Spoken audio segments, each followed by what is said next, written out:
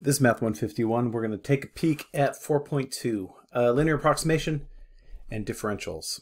So let's take a look at this function f of x equals 1 over x. And I know that part of that function looks like, just a curve like that. And let's say that we're here where x is 2. Now, we know that I could find a tangent line for the line that goes through that point, right? So I could have this tangent line, this nice straight line that just touches it on the way by, touches the function on the way by, and goes on by. Now, if you notice really close, like if you can imagine zooming into this, if we get in here super close, they almost look like they're the same. That tangent line, if we're really close to 2, is a really good approximation for that function, 1 over x. I'm going to exaggerate it a little bit here. Well, maybe I'm not. I'm going to try to exaggerate it a little bit. So this could be at any point, but I've chosen 2. Like let's say I shifted over to 2.1. Now the actual value is here, right? It has that height.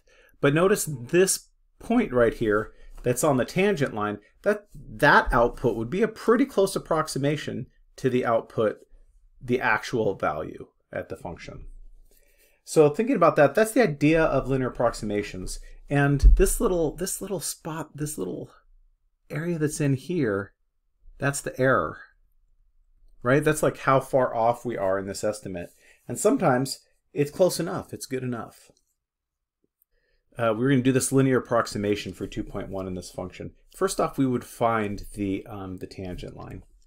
And so I would take the, I'm going to do it at a equals 2. So I'd have to find the slope at 2, right? So I'd find the slope of the function. I'd find the derivative of the function at 2. And then I would plug that into kind of like a line formula, right? Like that's my slope, so that's like my m of my line. And then I could say x minus a, and that would equal y minus the output, f of a. So if a is 2, notice like this is a, this is the point a, f of a, whoops, sorry, right here. And so that's like this, y minus the y part is equal to the slope times x minus the x part. Right, and this is what I'm estimating, but I'm estimating here, like say at the 2.1, in this case, x would be 2.1. So notice I have this change in x, which is about 0.1 here. I have the slope, and then I could clean this up a little bit. If I just want to have it output an answer, I'm going to add that f of a to both sides. So I could write this as, I'll write it up here, f of a plus the derivative at a times x minus a. And what this is this is a linear approximation. So we could say L of x. This is a linear approximation of the function of x at a. And a is my 2, where I'm basing it from. And notice if I get really far away from here, my error is going to be bigger, right? So I really only want to do this pretty close to 2. Let's get a linear approximation of 2.1. So not the actual value, right? Like f of 2.1, we could do that on a calculator. 1 divided by 2.1, that's going to give us some answer. But if I just wanted to have a decent approximation of it, I'm going to use this relationship. So I'm going to need a couple of things. A is 2. A is the spot where I'm approximating from. So I'm going to need f of a, which is 1/2. Let's see, f prime, the derivative of 1 over x is negative 1 over x squared, as you know. So I'm going to also need that. So negative 1 over 2 squared is negative 1/4. That's the slope of the tangent line. And what else do I really need? I don't really need anything else, I don't think. My approximation, my linear approximation at x is f of a, so 1/2, plus the slope of the tangent line. So I could say minus 1/4 times x minus a. So notice what I have here is the y value at a, and this is how far off I am from x. So in this case, I'm estimating it for 2.1. So I'm going to find the linear approximation for 2.1. It would be 1/2 minus 1/4 times 2.1 minus 2. Notice when I do this, this is just a 0.1. So 1/2 minus 1/4 times 0.1. That value in there is my change in x, how far I've come from where I'm centering my tangent line, right? From where my tangent line hits it. That 0.1 is that distance right there. And if that number's small, this is going to be usually a more reasonable estimate. So let's keep going from here. This is 0.475. Now here's what's convenient about this. I didn't have to go like 1 divided by 2.1, which, you know, you might argue is less work than this, or you might argue is more work than this.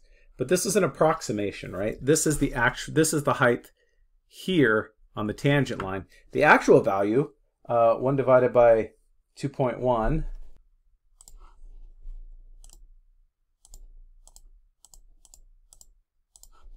.47619, 476.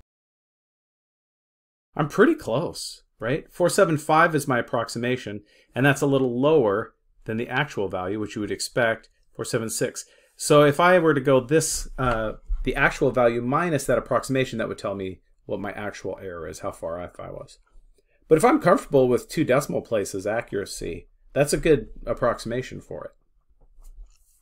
So this right here is our linear approximation rule, and we can say that this is an approximation of x at a. So we have another function f of x is the square root of x, and we're going to use it to approximate what the square root of 9.1 would be. So let's do this at 9. Right? Because there's some things that are pretty easy to find here. F of 9 is 3.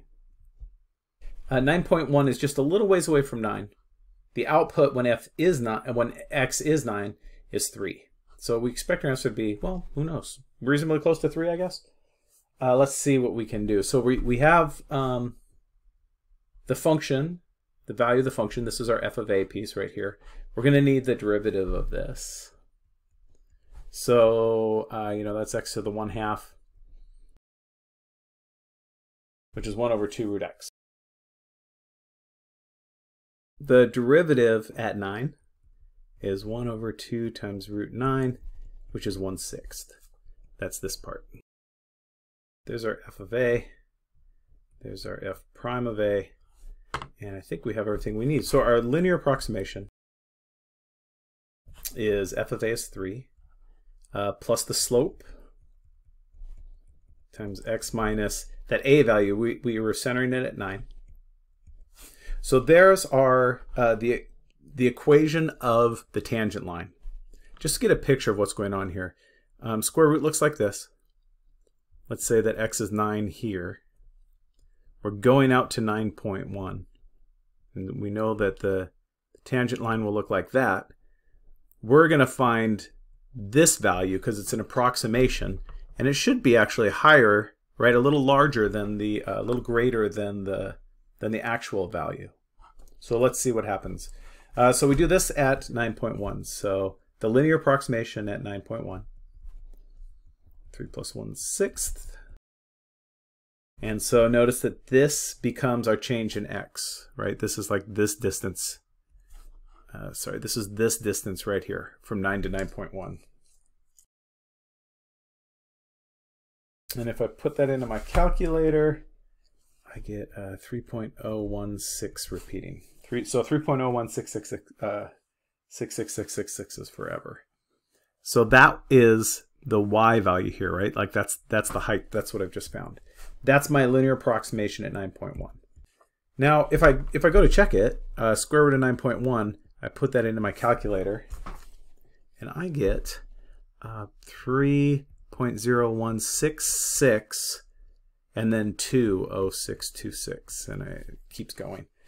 So notice that like this is actually really accurate. 1, 2, 3, 4, 1, 2, 3, 4 out 4 decimal places. That's a pretty darn good approximation. Now, if I wanted to try it out at like 15, right? Like I wanted to get out here to 15, what's going to happen is, in most cases, these are going to diverge quite a bit. I'm going to have a lot of error. So I could say, boom, boom, this at 15, but it's not very sound. I'm not even going to do the whole thing because it's way off. My error is going to be really big. If I want to do this for 15, I might get closer to something that's easy to find the square root of, like 16, right? Because then I can find the square root of 16 really easily. The idea here is to make this an easier calculation than this is. And if we didn't have a calculator to go square root of 9.1, we'd do a lot of work to get this number. Notice this is a lot less work computationally without a calculator than that is. Again, this is linear approximation. So our function is the cube root of x. And so we're going to set ourselves at 8 because we want to find approximation for 8.1. In other words, if we were to go the cube root of 8.1, instead of shoving it into my calculator and getting the exact answer, I'm going to get an approximate answer by using this linear approximation method. I'm going to center myself at 8. So a is 8. F of 8 is the cube root of 8, which is 2. That's pretty straightforward. I'm going to need the derivative. Cube root is the 1/3 power. So this is the same as 1/3 times x to the negative 2/3. And that means f prime of 8. Let's see, 8 to the negative 2/3. That's 1 over 8 to the 2/3. A third is a cube root. So that is 2, and if I square that, it's 4. So it's 1/4. Oh, and then that's times a third, right? I was evaluating just this part, and that's a third. So it's 1/12 altogether.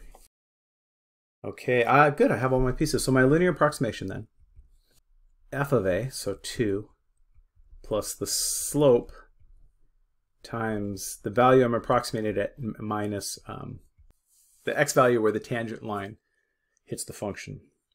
And I'm doing this for 8.1, so I'm going to plug in 8.1. Linear approximation of 8.1 at 8.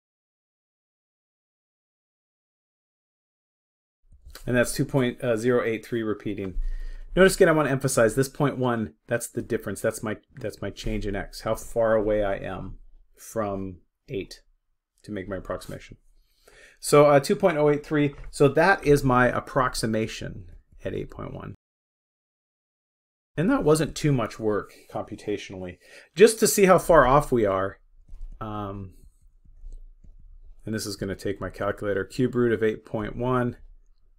Let's see, that is about, I'll go out some decimal places, 2.082988. Man, that is close, right? It gets out to here, and this even rounds up from that 9. So it's a really good estimate. And it's a really good estimate because I'm pretty close to 8. If I was even closer, like if I tried like say 8.01 instead of 0.1 here, that'd be a 0.01. I'd even have less error.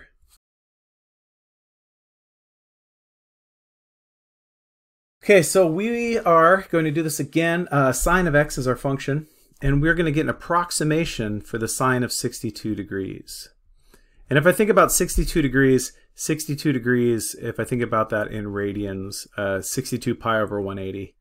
I'm going to go back and forth probably between radians and degrees. I prefer working in radians. So we are going to need a couple of things. We're going to need, so let's center this thing then at 60 degrees, right? Because sine of 60 degrees, aka pi over 3, is root 3 over 2. So there's our f of a value. The derivative of sine, as we know, is cosine. So f prime at a is 60 degrees, pi over 3, is 1/2. So we have our linear approximation, which is f of a, the value at 60 degrees, right, where we're centering it at pi over 3. So root 3 over 2 plus the slope at pi over 3 times x minus, and I'll use pi over 3. All right, so if I want to do this for 62 degrees, that's the same as saying 62 pi over 180. So root 3 over 2 plus 1/2, let's see, 62 pi over 180 minus pi over 3. All right, I'm going to move this up here a little bit. So 62 pi over 80 minus pi over 3. Well, pi over 3 is the same as 60 pi over 180. So 62 of them minus 60 of them is 2 of them. 2 pi over 180. And notice then that boop boop. So this leaves me root 3 over 2 plus pi over 180. So there's my there's an approximation for it. If I put that into my calculator, it's going to spit out, let's see, about 0.8834769. That's my approximation. So according to my linear approximation, sine of 62 degrees is about that. If I do the actual value, just to see how far off I am, so sine of 62 degrees, I get about 0.8829479, blah, blah, blah, blah, blah. Super close. Again, you know, 2 decimal places for sure. This rounds up to 3, so pretty close. These linear approximations are giving me a good estimate. So let's take a peek at this linear approximation equation that we have been dealing with. And let's look at some pieces here. We know that this is, if we think about the tangent line, this is how much it's moved over, right? There's our x minus a, and that's kind of a change in x right there. And then we have some kind of a change in y here to get back up on the line.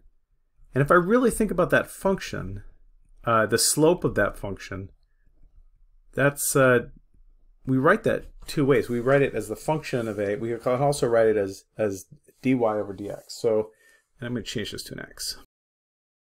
So if we start thinking about this as slope, as how it's changing, we can do a little multiplication. Let's multiply both sides by dx. So what is this telling us? We have the slope of the line, right? How steep it is. So as this goes over, we have some change in x. It goes up, we have some change in y. Like if this is 1, we've gone up the whole slope. But another thing that we can say is, if we go over d of x, like if we go over this amount and we multiply it by that steepness, because it's a ratio, by that slope, it gives us this right here. These are the changes in the tangent line. These are the changes in the approximation, and we call them differentials. dy, dx, change in x, change in y, those are the differentials. Now if I draw in, like I was doing some approximation of some function, let's say my function went like this. Notice that like my change in x is the same, but my change in y on the function is actually different. This value right in here, right, like this actual change in y minus the dy, that's my error. That's how far off I am in my approximation. So we have these differentials. That being said, make a little boundary here. So I have some function, y equals x squared plus 2x, and I've been asked to find the differential, dy, and evaluate it when x is 3 and dx is 0.1. So first off, let me differentiate both sides. So this is just that. These are x's, they are in terms of x. So if I'm differentiating in terms of x, I don't need to do any sort of chain rule type thing. This just becomes 2x plus 2. This is change in y respect to change in x. It's equal to that. If I want to find just that differential, I'm going to multiply both sides by that dx. So that dy is that. Notice this right here is the slope of the line, right? That's what this is, because this was the derivative of the function. If I take the slope of the line and I multiply by dx, the width, how far it's gone over, multiply by the slope, I get the height. That's what this is telling me. And so then I can evaluate it when x is 3 and dx is 0.1. So just plug in then. So 6 plus 2 is 8. 8 times 0.1 is 0.8. So that would be its value right there. Again, the connection I want you to make is when I write this, it's this. The slope of the line times the change in x, the differential, is the change in y on the slope line. You know, just one thing, like let's say my slope was 1/2. So I know that this goes rise over run over 2 up 1, right? So that's the ratio at which this changes. If I told you my change was 10 in x, so I have 1/2 times 10, you know proportionally this has to be a 5. That's just what we're doing with these differentials. All right, give that homework a try. Post questions in the forum. Message me with them as well. Good luck with it.